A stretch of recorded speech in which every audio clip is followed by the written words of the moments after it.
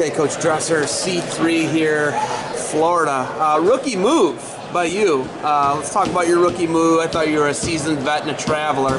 But where are your clothes? Where's your luggage? It's somewhere in the Daytona Beach airport right now is what they told me. But it was supposed to get in at noon. Obviously, it didn't get with me last night on my flight. I got in late. We had a late flight. So a bunch of coaches were on that flight.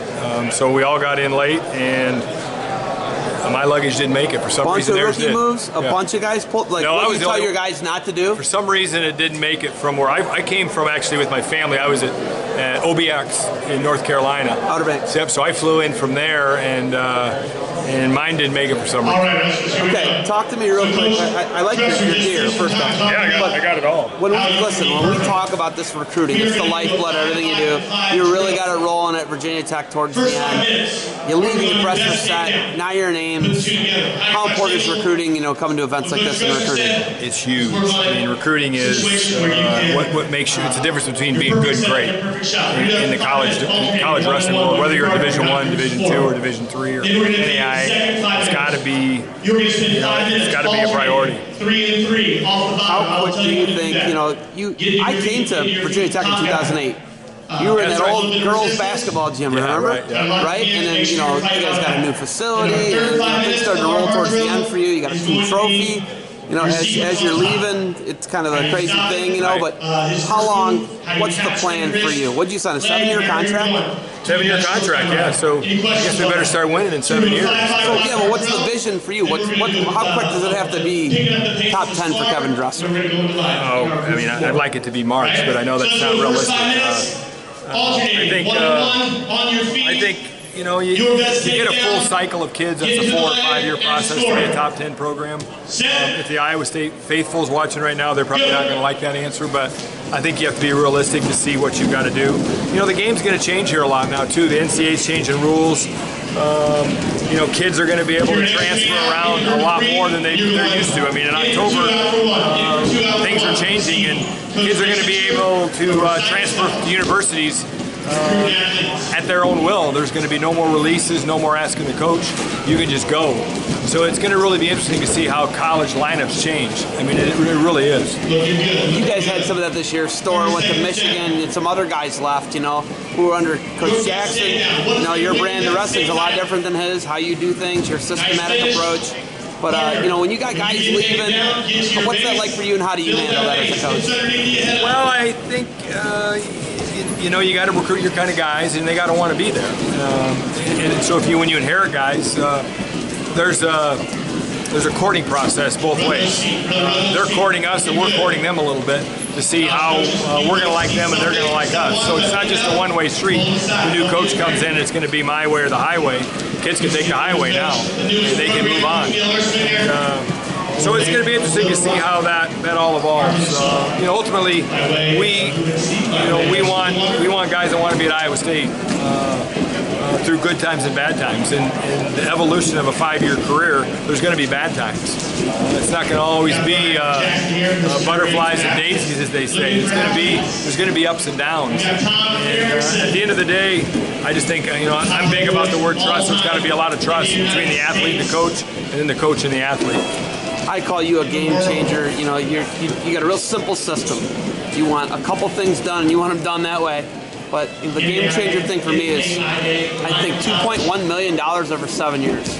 This is the first, besides Coach Kale, you're the first guy that we've stepped in, and in college wrestling, they paid a multi-year deal over $2 million. And you may look at it, it's not really that much when you think about it, but for college wrestling, that's huge.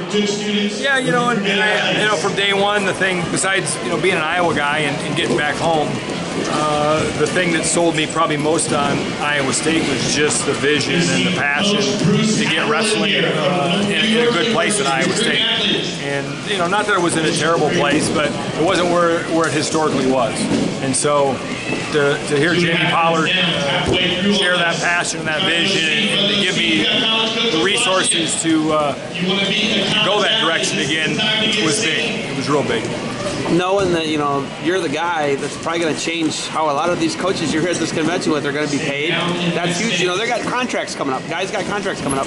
What's that say about what you did at Virginia Tech and your systematic approach to, you know, you guys on your way out get a trophy, right? I mean, right. On your way out, that's your stuff. You're responsible for that. But what's that say about, you know, what's that say about how we're going to do this and what you did at Virginia Tech and how coaches will be paid in the future? Well, things change a lot in college sports. You know, coaching's a roller coaster. You know, sometimes you're up, sometimes you're down. You can go back and look at, you know, maybe the coaches that were the hot names and getting it done 5-6 years ago might not be the hot names anymore. So, you know, it's kind of cool that you can come in and you get a certain amount of time to build it, but there is a certain amount of time involved in it. If you don't get it done in a certain amount of time, you know, we've seen evidence in the last couple of years that guys get eliminated, and that's the way it should be. You know, if we're in 45th place in 4 or 5 years, they need eliminated. That's just the way it is. That's just, you know, we need to be like football. We need to be like basketball. If you're 45th in the nation in basketball for 6 or 7 years, you're going to be gone. And I like that wrestling's become that important to AD. I think that Carr is ready-made. I think he's ready to go. How do you handle that situation? His dad is a 3-time NCAA champion. There's a lot of history there. One of the other brothers wrestled for you guys at Iowa State. But how do you handle that situation? Do you wrestle him? Do you redshirt him? You can have it now. You can have an All-American this year. I think he's ready to go. Well, how do you handle that situation with David Carr? Well, first off, he's very special. You know, he's obviously very talented. Wrestling's really important to him, and I think that's the 2 ingredients you got to have to make a big run at a national title. So he's definitely talented enough. You know, I think there's no question we're going to redshirt him at first. You never say never, though. You know, we'll wait and see. Our plan is to get him in the Southern Scuffle. We've got some spots at the Southern Scuffle. Plus, we're taking our team there this year. So we'll get in there and see how things go. But, you know, right now our plan is to redshirt David Carr. And you know, with injuries, with guys in their weight classes, it's just, gosh, it's too hard. It's even too hard to speculate right now. Could you do like a Mark Hall thing? Is that like kind of what you're alluding to? You know, with the scuffle, what they did with Mark Hall his freshman year?